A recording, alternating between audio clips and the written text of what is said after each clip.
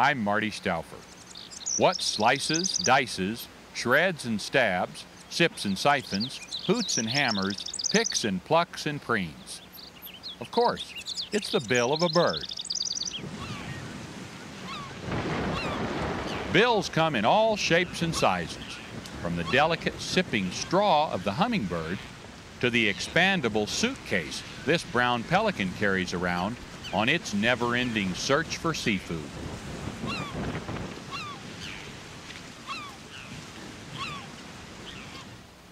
Every bird has a bill, which it uses in various ways for transportation, communication, and feeding.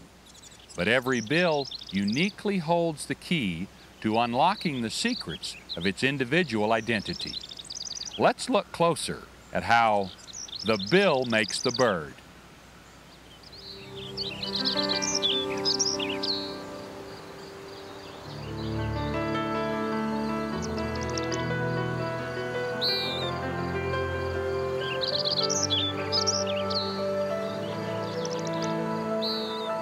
Regardless of which came first, the chicken or the egg, at some point in time, every bird must come out of its egg. A wild turkey hen waits patiently. Nature provides a temporary egg tooth, which baby birds need to pip the shell. Hatching time can range from several hours to several days. In time-lapse, we see how this wild turkey chick uses its bill to chip the hard outer shell in a circular pattern. It then pushes apart the two halves of the soft inner shell.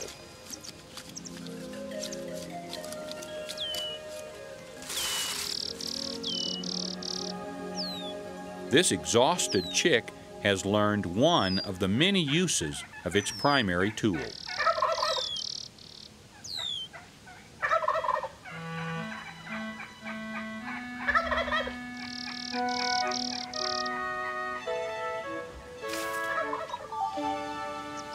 And uses are amazingly numerous. From cracking nuts with a conical bill to sipping nectar with a turret bill. From shelling seeds with a delicate bill to stabbing supper with a sturdy bill. Some are fairly familiar.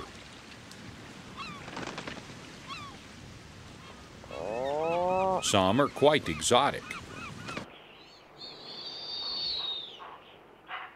And some, yes some, are lethal weapons.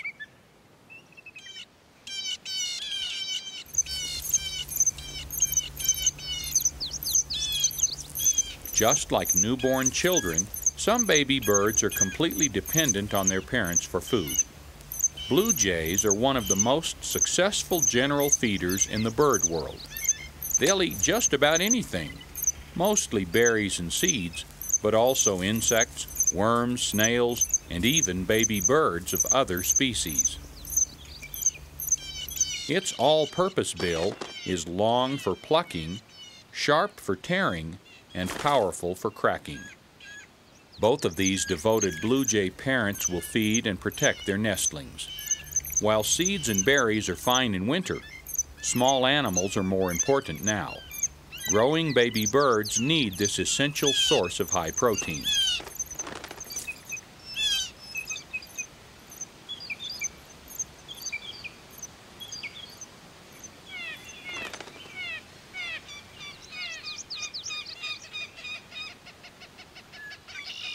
Squirrels and birds are the main ingredients in the goshawk's diet.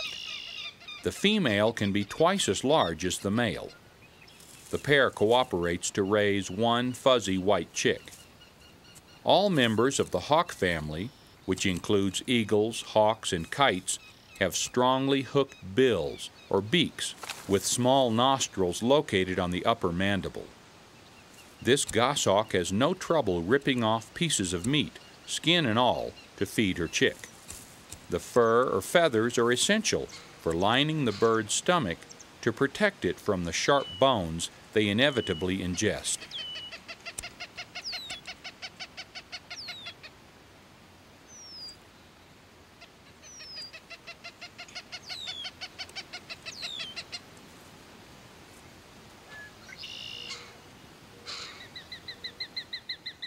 As goshawks are the largest of the accipiters, swift-flying, short-winged hawks, the sharp-shinned hawk is the smallest. This quick little hunter is only about 1 foot tall.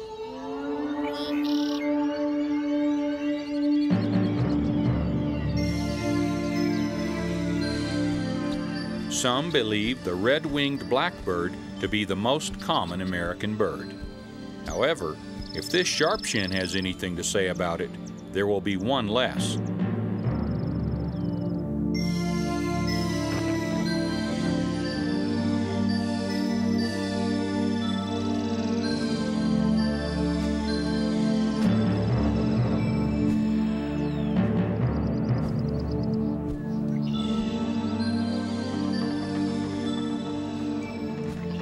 More often than not, the hawk will miss, reminding us that it's not easy to be a predator.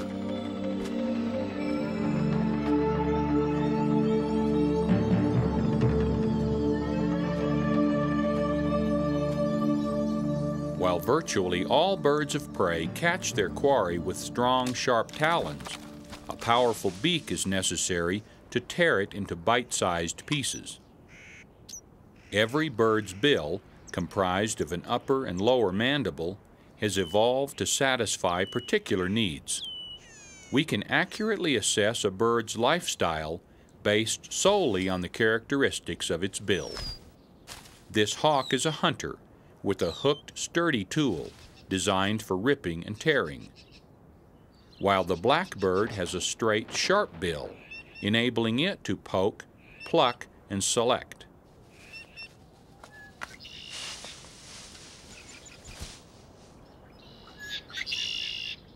Predatory birds, because of food scarcity, are often forced to fast for days, especially in winter. This does not seem to adversely affect them.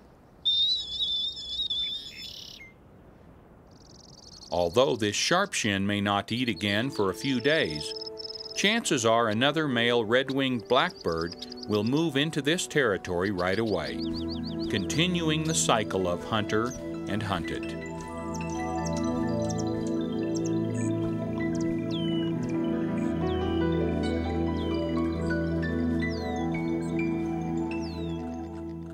Down in the Florida Everglades, different bird bills have evolved. The apple snail is diminishing, and it's the only food of the endangered Everglade kite. At one point, the birds numbered less than 20. Recent estimates are a bit more encouraging, but even at more than 100, its existence still hangs in the balance. Due to development and man-made canals, the apple snail's habitat has been drained and destroyed, thus affecting the population of the kite.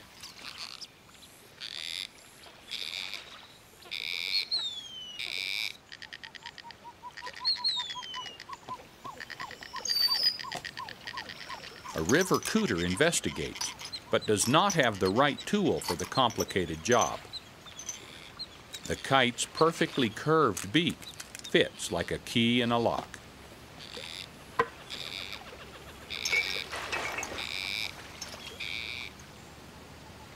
Being one of the most specialized feeders in the entire animal kingdom, the Everglades kite will almost certainly suffer as humans encroach on the apple snails and river cooter's shrinking habitat.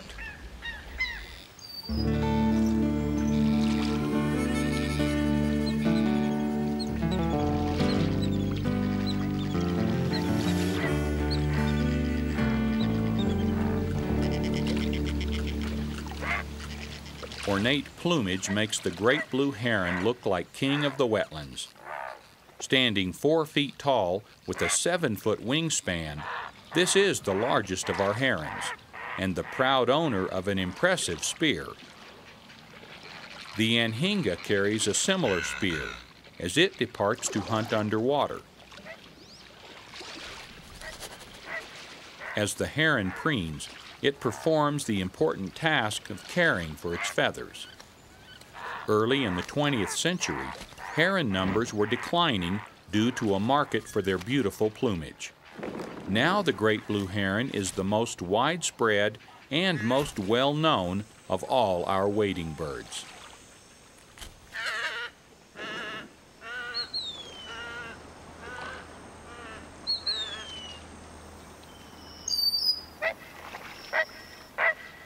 Preferring the open edge of almost any wetland, a great blue heron will stand in shallow water waiting for its prey. Small fish will usually be caught crosswise, while larger fish will be speared. This immature great blue shows us how breaking the barbs off a catfish allows for easier swallowing. While this youngster seems to be doing fine, some of these beautiful birds have been found choked to death from trying to swallow fish which were too large.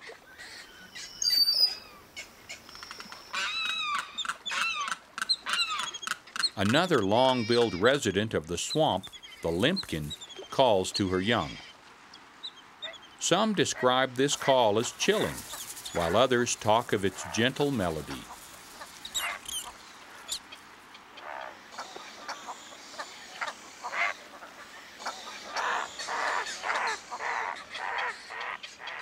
While her brood of 5 basks in the sun, Mother goes hunting for her favorite but not exclusive food. Again, the apple snail.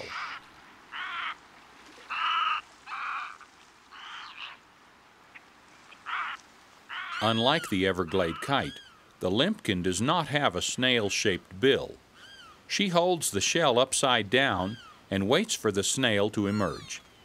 Then, with the flexible tip of her bill, she grabs the snail and pulls it out. Practicing their preening, the chicks are removing dirt and ectoparasites. All birds spend a great deal of time caring for their feathers, preening. It's no wonder. Feathers provide insulation, camouflage, color, and the ability to fly. They are essential for survival. Needless to say, the bird's bill is the perfect tool for the task.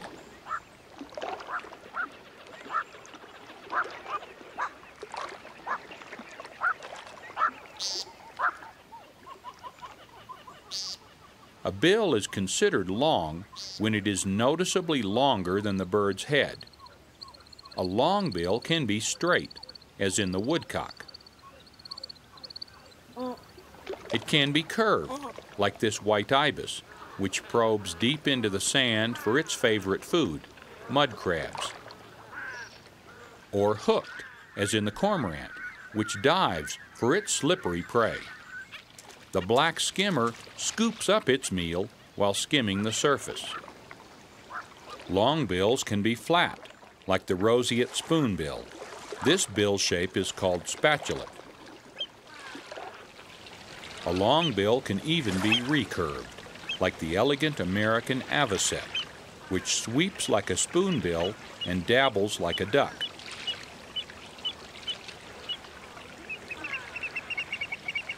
A long bill can be used for everything from preening to probing, like this sandpiper.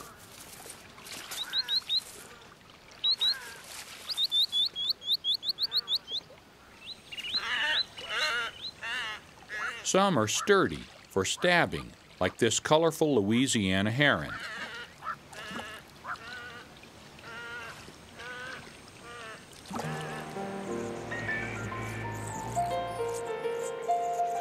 Others are delicate for sipping, like this Anna's hummingbird.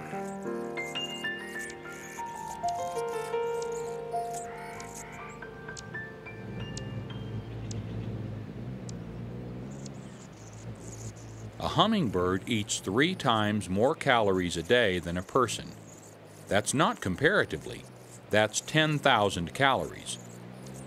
Its tiny bill is either straight or curved and fits the type of flower it prefers.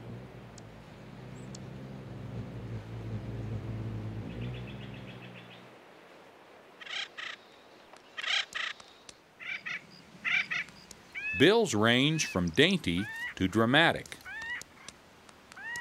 This acorn woodpecker has one of nature's strongest bills. Nesting holes are not their only construction projects.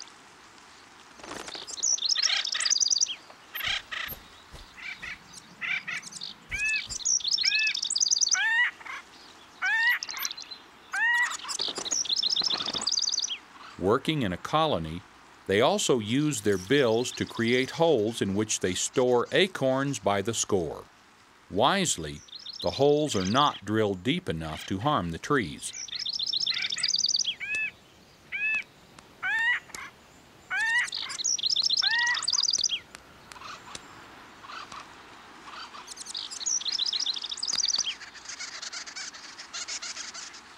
The stored acorns are eaten from fall to spring.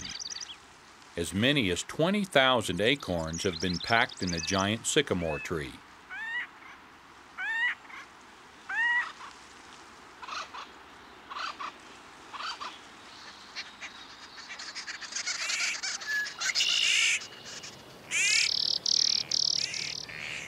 Another hard-working bird, which has proven instrumental in the survival of the Rocky Mountain whitebark pine, is the Clark's nutcracker.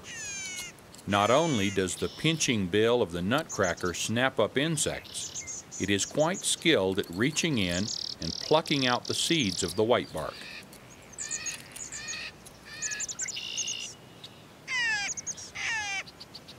The seeds mature in autumn, but they lack a membrane wing, and with no means of dispersal, they simply fall to the ground.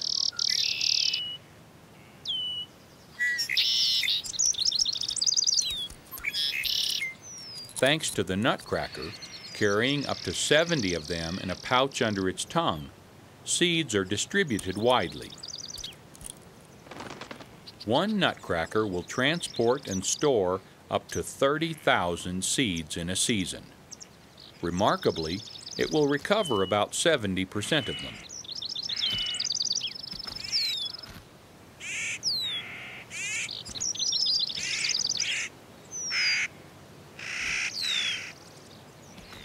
While these far from forgetful birds often dig up their buried treasure many months later, some seeds remain hidden and sprout future generations of whitebark pine.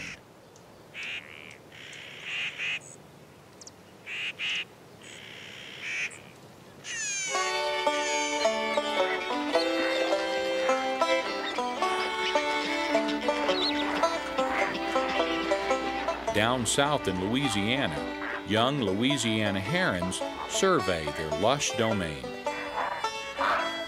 Their neighbor, a roseate spoonbill, is unmistakable, with its obviously spoon-shaped bill. Able to feed in salt, brackish, or fresh water, this pretty bird is partial to crustaceans.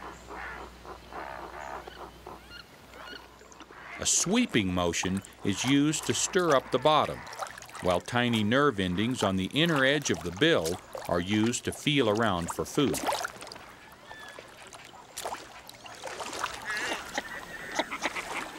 A similar species is the northern shoveler, also sporting a spatulate bill. The shoveler's bill has comb-like ridges which act as a strainer when the tongue pushes out unwanted water.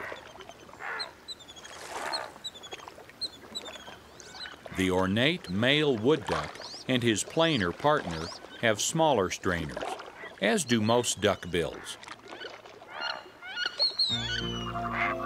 Mergansers, the submarines of the duck family, are adapted for pursuing fish.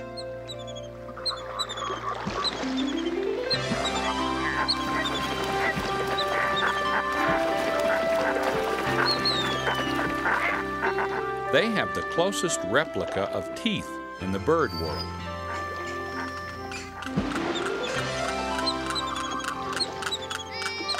Although they don't use their teeth for chewing, this specific adaptation comes in very handy for gripping slippery seafood.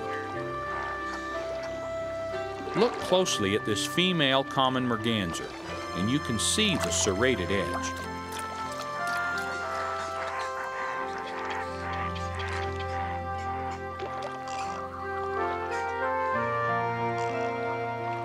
Without her unique set of pliers, many a minnow would slip away.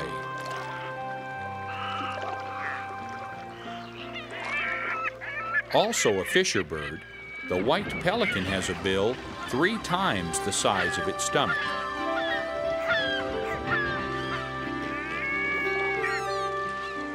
Gulls will eat just about anything and have the bill to prove it, but they're no match for a hungry pelican pirate. Fortunately, the gulls are resourceful, and with their all-purpose bill, long for carrying and hooked for tearing, they should have no trouble scrounging up another meal.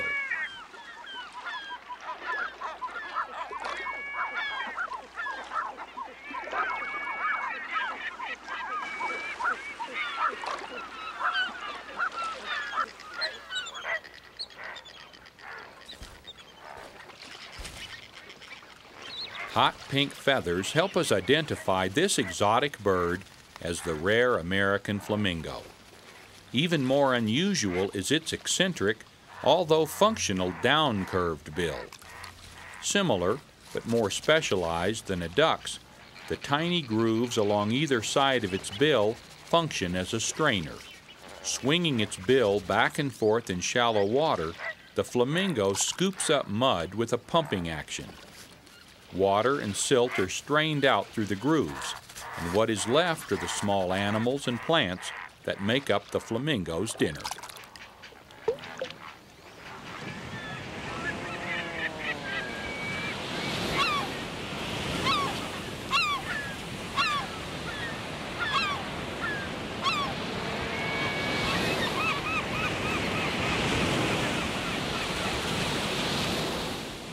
In springtime, off the rocky coast of Maine, the male puffin becomes more attractive to females by growing a larger, brighter bill.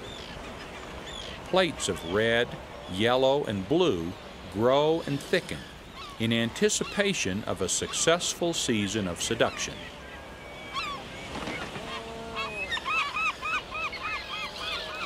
Their bill is also used as a tool, a weapon, and for communication, pointed up for friendship and down for alarm. Related to penguins, but much better at flying, the puffin spends most of the year out at sea. During the nesting season, these highly skilled divers will catch fish and carry them crosswise in their bill back to their young.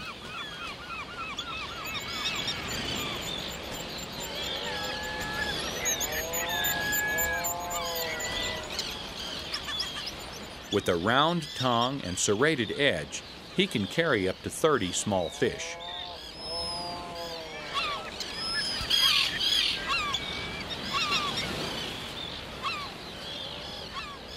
Summer on the rocky cliff is a cacophony of whistles and chatter, and not only from the gregarious puffin, but also its neighbor, the razorbill.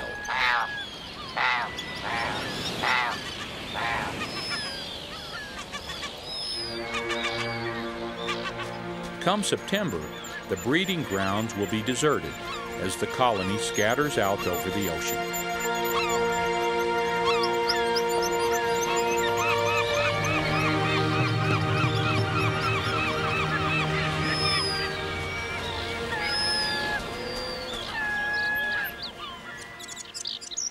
Millions of Americans have joined in the ever-increasing pastime of bird watching, or birding.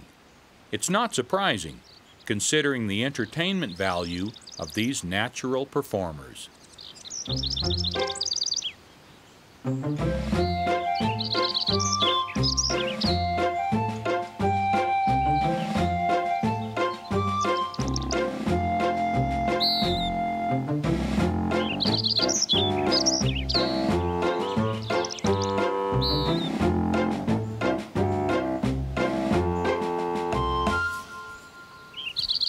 They're as fun to watch as they are fascinating to study, as varied as they are beautiful.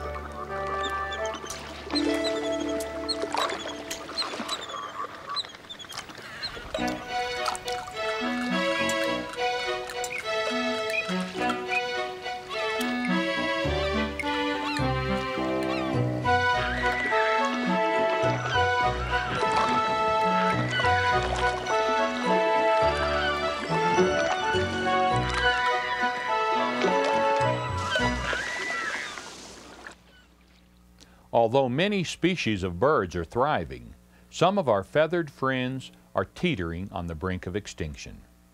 But birders everywhere help scientists to monitor the trends. So keep watching for the rare and the common. Look closely and you just may agree that the bill makes the bird. I'm Marty Stouffer. Until next time, enjoy our wild America.